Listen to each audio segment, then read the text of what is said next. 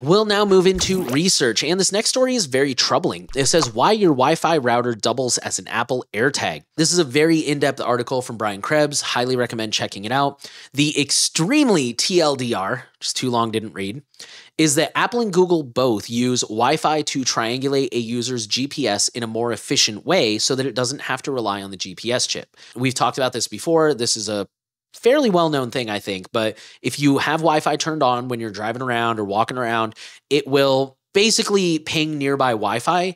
And I again, this is one of those things that I don't understand the technicals, but it allows it to be more efficient. So I'm going to get the numbers here wrong, but I've asked a friend before who has insider knowledge. And if you're going off just the GPS chip, you can get like within a couple meters of someone's exact location. If you're going off the Wi-Fi, you can get like within inches, I think he said, or like a couple feet. The difference in granularity is pretty staggering.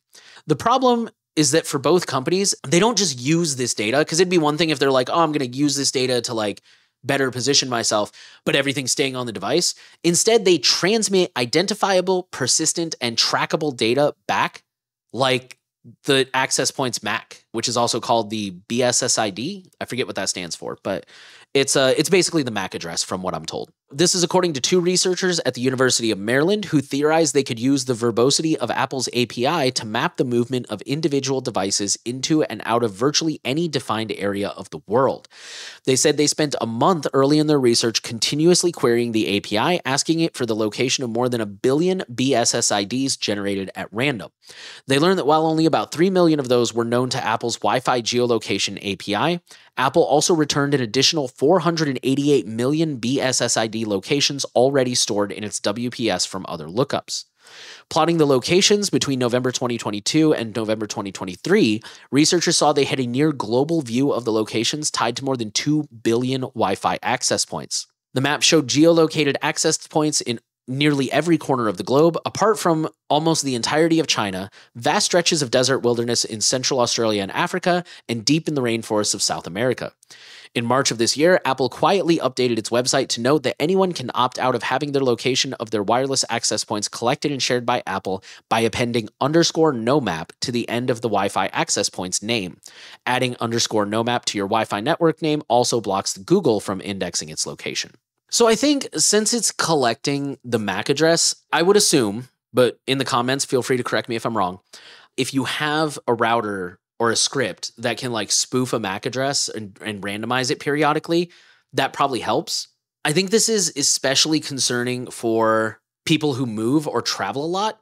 So like apartment dwellers, if you're moving every year or every couple of years, you probably take your router with you, or you should. I highly recommend buying your own router that you can put like, VPNs and DDWRT and stuff like that on it instead of just using whatever router the ISP gives you.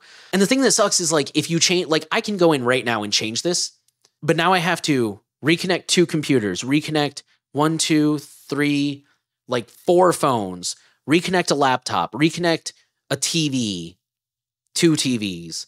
2 Raspberry Pis. Yes, I have a surprisingly connected home. It's a pain for people to have to reconnect these things. A tablet. I forgot we have a tablet. Like there's all these things that we would have to reconnect. Yes, it's worthwhile. And then also I have to go update the freaking QR code for the guest Wi-Fi because I would have to update that too. It's unfortunate, And the thing that really sucks, in my opinion, is this now makes you stand out, because it's one thing to put a generic Wi-Fi name. And I know everybody tries to be clever with their Wi-Fi name. Stop using FBI surveillance van. It's not clever. It's played out to death. I recommend against people hiding their SSID because it's very easy to find. I don't think you're going to attract attention from anyone who actually matters, but I think there's a really good chance that especially again, if you live in an apartment complex, somebody in the area might be like learning how to hack, and they might notice like, oh, you have a hidden Wi-Fi network. Why is that? And they might take curiosity, and it's relatively easy to crack into some of those things. It's just kind of like attracting unnecessary attention. And I think that goes for this too. If you're, Nate's iPhone driving around, nobody's going to notice that. But if you're Nate's iPhone _nomap, I worry that that's going to make you stick out more. It really just goes back to threat modeling, I guess, at the end of the day. I'm also thinking specifically of like, I mentioned I use my Calix hotspot a lot, like a lot. And I'm really thinking of those people who have gone all in on the like, I don't have a SIM card, I just use a Calix hotspot and a phone kind of people, like Naomi Brockwell claims to do that. And it's like, so now everywhere you go, your location is being pinged back to Apple and Google, which I guess one could make the argument like it's doing that anyways, because it already has a GPS chip on it and it's frequently calling home, but it just makes it more accurate and it's a second data point. Like it's bad enough they're doing it with the GPS chip, but now they're doing it with your router too. It makes me uncomfortable. It's that simple. You know, this is a privacy podcast. This is an invasion of privacy. It makes me uncomfortable. So I'm going to be honest, I'm probably going to do the no map thing, but it's really up to you guys if that's right for you or not. But just beware that this is a thing now. Hey there, thanks for watching this surveillance clip. This is actually clipped from our main podcast surveillance report where we talk about privacy and security news on a weekly basis to keep you safe as often as we can.